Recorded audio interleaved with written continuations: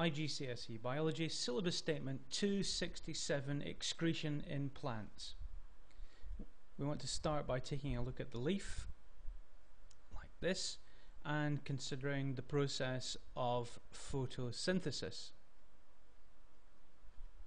which you'll recall involves the leaf absorbing light energy, and in the process of doing so it combines carbon dioxide with water to form molecules such as glucose, C6H12O6, and in the process of doing so it gives off the gas oxygen, O2.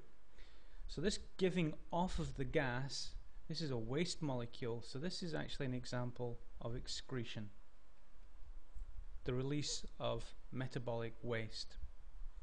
So that's number one. And number two to consider in plants is the process of respiration, beginning this time with glucose, C6H12O6.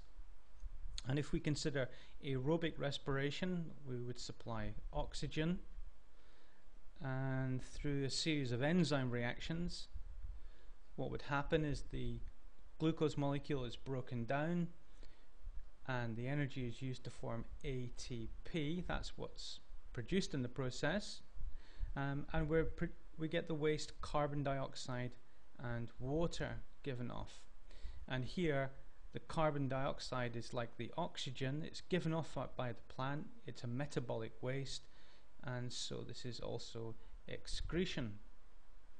So plants excrete oxygen and plants excrete carbon dioxide, depending upon whether they're doing photosynthesis or respiration.